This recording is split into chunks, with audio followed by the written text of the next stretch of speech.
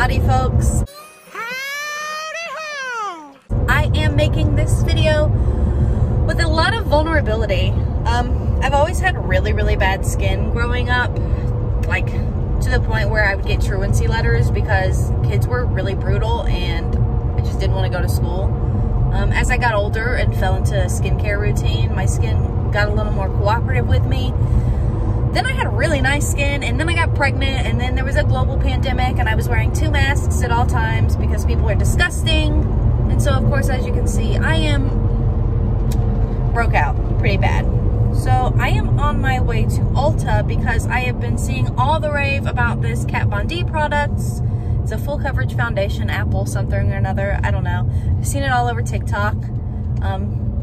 Typically I wouldn't buy a Kat Von D product, but apparently she has like left and now there's new owners and it's been rebranded and all that.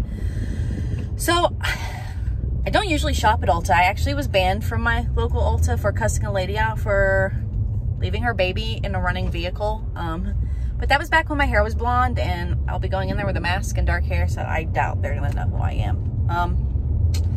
So I'm gonna get a bunch of stuff, see what we can come up with today, and see how well this full coverage foundation actually works. I will catch y'all on the flip side. Hopefully I beat this horrible weather back home.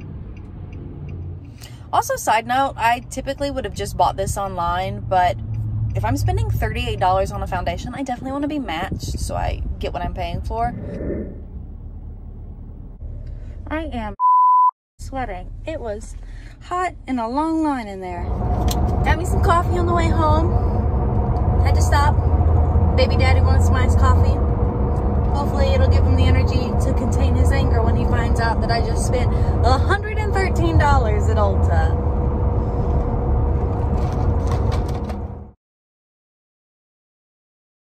So I am back home and the boyfriend is obviously not mad, which is great. He says I deserve it. So I pulled 3 things out of my Ulta bag first that I always buy all the time, just to give you guys like a heads up of products that I already know that I love. Starting with Tree Hut Sugar Scrub. This one's the Cocoa Colada smell. It smells so good. It is really good for exfoliating your skin before you shave. It gives you a nice close shave, gets rid of all the dead skin, and the shave lasts for a long time after that. And then you feel nice and soft and you smell pretty. And speaking of shaving, a lot of people don't admit it, but I regularly dermaplane my face probably once or twice a month to get rid of all the peach fuzz. I literally just put a bunch of aloe on my face and then I just start shaving with the little razors. It just helps products penetrate your skin better, cleansers, makeup, sits prettier on your face. I'm really hairy and I have a gnarly mustache and it's super satisfying to watch the hair come off. And then instead of using makeup wipes, I like to use, and I don't know if I'm pronouncing this right, micellar water. This is the brand that I get. It's just so much better than taking makeup wipes and like scraping your eyes off. Makeup comes off super easy, pour it on a cotton swab, call it a day. So now I'm gonna go into the items that I bought today in my handy dandy Ulta bag here. I'll start with this Bio Oil skincare oil. I've never used it before, but I've heard that it's great for stretch marks. I just had a baby. It was relatively thin, so I have a lot of really deep, bright purple and red stretch marks, so I'm very interested to see how well this works on it. I also have really fluffy eyebrows. People always tell me I have great eyebrows, but right now the trend is to like brush them up, and, like strokes and stuff. I've never used an eyebrow pencil before, but I bought e.l.f.'s Ultra Precise Brow Pencil. It comes with like a little tip on one end and the brush on the other. So we'll give that a go, see how that looks. From e.l.f. I also bought a putty primer trio. One is a poreless putty primer, another is a matte putty primer. Say that 3 times fast. That's 2. 1, 2, 3. Pick number 3, my lord. An luminous putty primer. Today, Junior? Primer. I usually use e.l.f.'s squirt bottle primers, but I'm very interested to see how well those sit. And then I bought some Kylie cosmetic stuff. It was on sale. I got her Kylie lip kit in the shade Kylie. Usually it costs this. I paid this.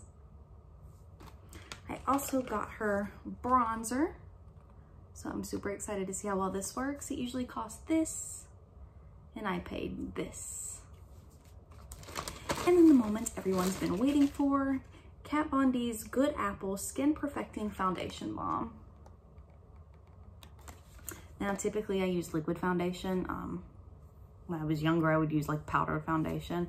I've never used the balm, so I'm super interested to see how that's gonna work. I'm gonna try both a foundation brush and a foundation sponge just to see. So let's go ahead and put on some makeup. So the whole reason I went was for this foundation, so I'm gonna go ahead and try that first. Let's open this bad boy up. And what's super cool about this is the packaging is 100% recyclable. I'm having a hard time with words today. It smells very faintly of apples. So I'm gonna try the brush on this side and the sponge on this side. Okay, so the product builds up super fast on the brush.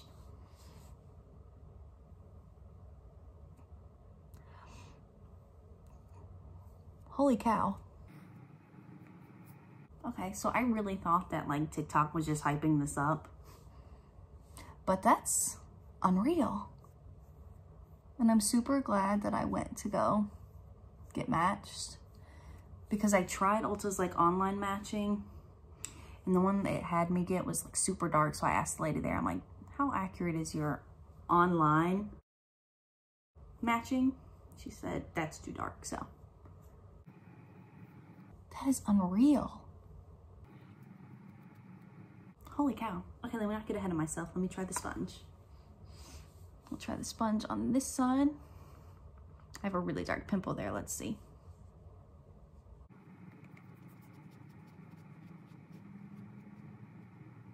Okay, so a brush definitely works better than a sponge with this product. Let's give this another go.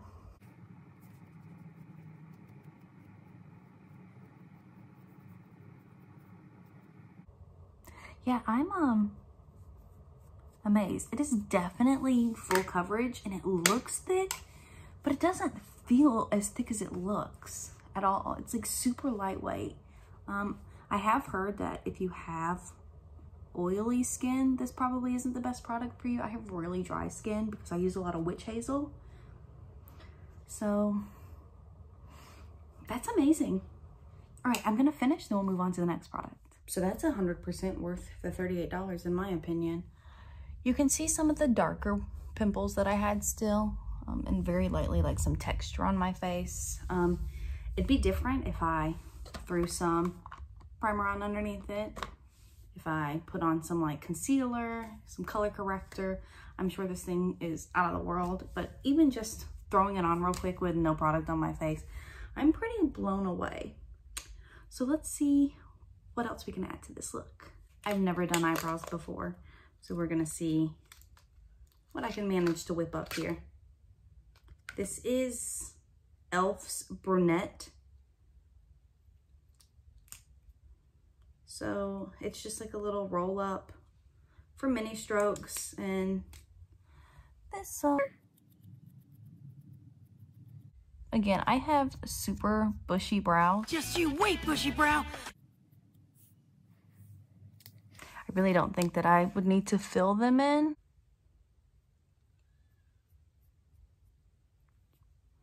I obviously don't know what I'm doing.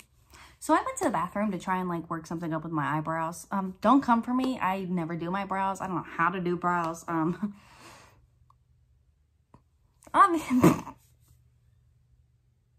Ew. So I guess that if you know how to do brows, it'd be a good product. It blends well. The brush end works. I don't think I got a color that matches very well. Next, I'm going to open up the Kylie bronzer. This is in the shade. It doesn't directly give me a shade name. It might be Tanned and Gorgeous, if that's the tan shade. I don't know if that's like a slogan or a catchphrase or something, but I'm having a hard time opening it, first and foremost. Packaging, 0 out of 10. Okay, it's open. And immediately I see a hair.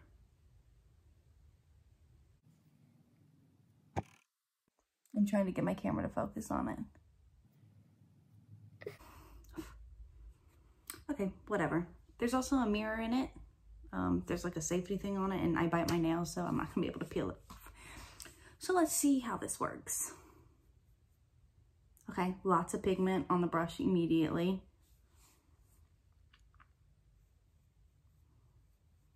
Lots of color. I have a problem when I buy bronzers that there's never enough color. Again, I'm just playing around. I'm not in front of a good mirror. I'm not like trying to do my makeup well. But from what I can see, it's better than any bronzer I've used before. It deposits color well. It seems to blend well without like smearing the color entirely. Lots of pigment immediately on the brush with just a few strokes.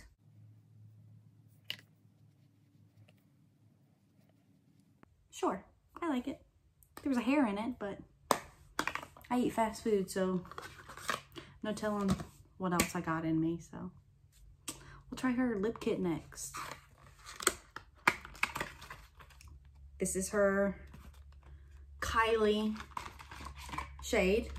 So it comes with a lip liner and the gloss. It's a matte liquid, actually, not a gloss. Okay, so the first thing I notice immediately is I'm used to my lip liners being like the roll-up kind. This is a pencil. So once it's out, like I don't think you can sharpen it. So that's not great, but maybe it'll last a long time, I don't know.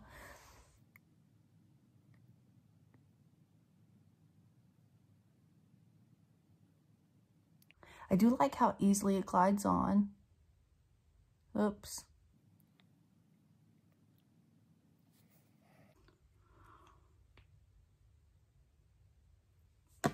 Okay, let's add her lipstick with it.